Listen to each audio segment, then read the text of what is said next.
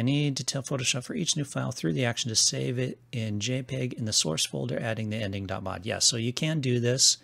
So let's jump back in here. So I've got my pig action, right? And I've recorded it and I've recorded the save. So we know that's going to happen.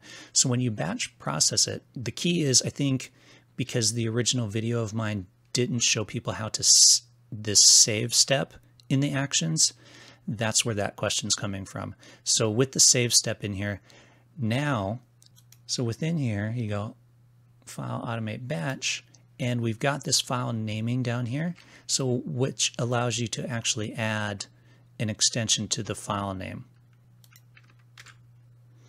So notice what I did there is it's now just file name mod, hit OK.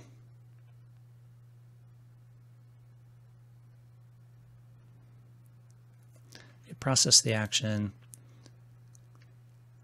and now notice that file naming has that _ mog at the end of it. So that's how you would do that one.